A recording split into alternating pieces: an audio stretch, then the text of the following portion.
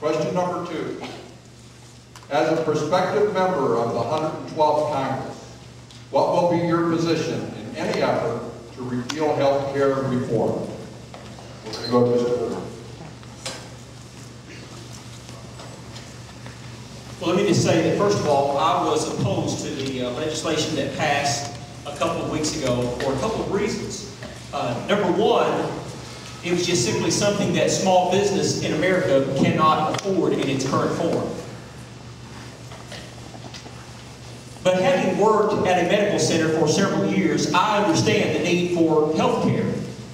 I remember at our medical center we had between 17 and 18,000 visitors per year to our ER, where we pulled teeth and delivered babies and all kinds of things. More than 460,000 Arkansans are without health care. So certainly things need to be done.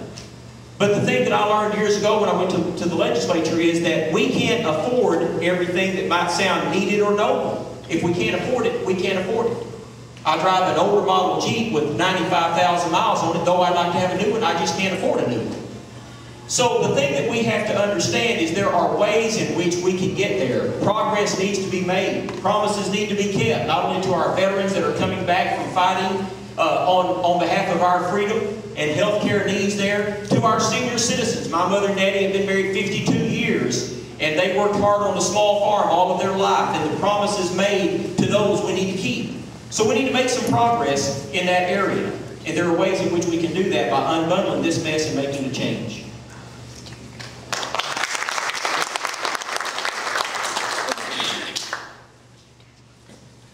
Well, healthcare, that's something that's very dear to me. I've spent my entire life being a physician and surgeon and trying to help people. I wanted to be a hero to people. Sometimes ended up like a goat, but at least I spent my life trying to help human problems and fix broken bones. Well, this health care bill now is law, like it or not. And it's not going to be repealed. That's not going to happen.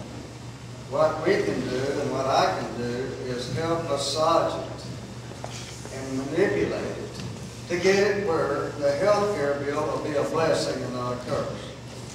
And for darn sure, if the government's going to buy health care for somebody, it's got to be for the guy that works and pays taxes. Because other people are getting free medical care that don't work and don't pay taxes. And it's just something not fundamentally right about that.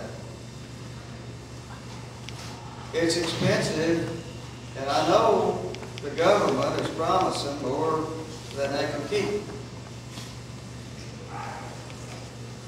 And that's going to be a problem for the next speaker.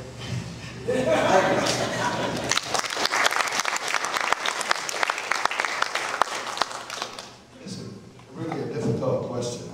I know that in America, we're spending a greater percentage of our per capita income for health care than any other developed nation in the world.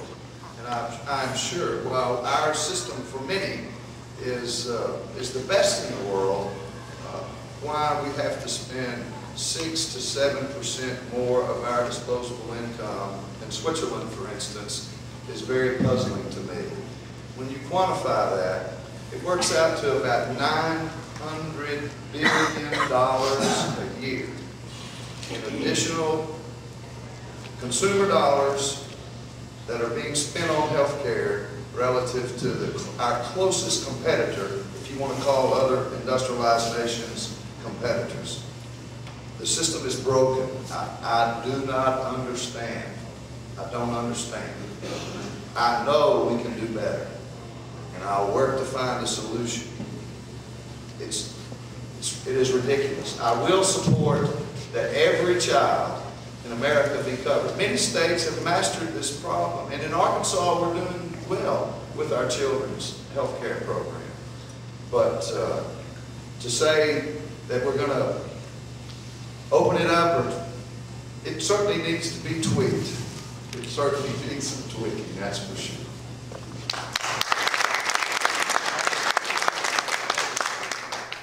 I agree with with Dr. Green. It's not realistic. The calls for repeal simply aren't legislatively realistic. What we have is a law, and we have to work to make that law better.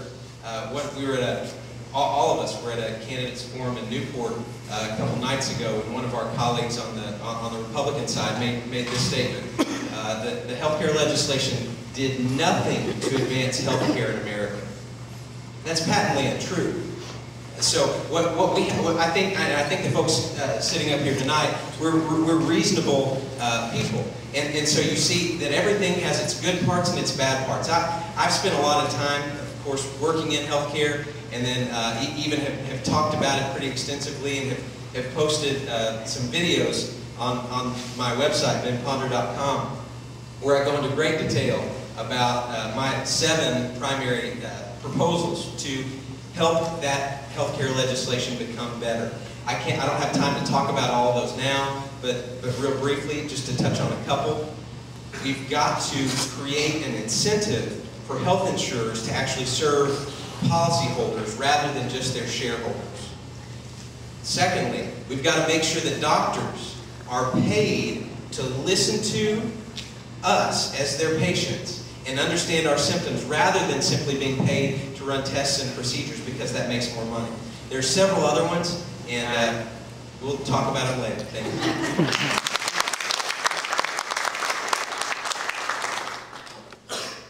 I believe one thing that we know is that with the passage of this health care bill, it is not the end of working on the cost of health care in this country. We will be doing this for years to come. Everyone knows health care costs too much for individuals, for families. It costs too much for our government to sustain. We have problems with the cost of health care in this country. And we've got a lot of work to do. We've got to lower the price of prescription drugs in this country. I've seen seniors make the real decision to fill a prescription and pay a light bill. That shouldn't happen in this country. We've got to work on this together. And I'm ready to roll up my sleeves and go there to work on this issue. There's certainly reforms that need to happen with this piece of legislation. We've got to ensure that costs are contained. We have over $12 trillion in debt. We've got to make sure we don't bankrupt ourselves. But I'm ready to work on this one. Thank you.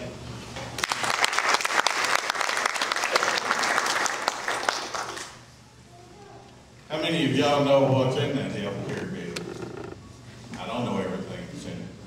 The media called me and said, "What? How would you voted on that health care bill?" I said, "Well, you're talking to me like I'm a coach up the bleachers there. I'm a good coach up there in the bleachers, right, Coach? You get on that sideline and get in there and figure out what it's all about." And the coach knew, and those folks up there knew working on it. If I had to push that button and sit there, I would have voted for this bill. And the reason is, let's get something out there, let's work on it.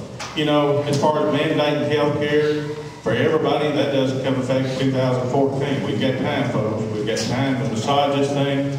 Right now, though, what does go into effect is our seniors, that donut hole is going to be closed. And insurance companies cannot just drop you or cannot deny you because of pre-existing conditions. Those are great things in that bill. There's some good things in there. So we need to take it, work on it, and make it even better. And I think that I'm the guy to go out there and do that. I'm not going to sit around and just say, well, let's let this happen, let's let that happen. We've got to look at it, we've got to work it, we've got to make it affordable and accessible so that everyone out there can have good health insurance. Thank you.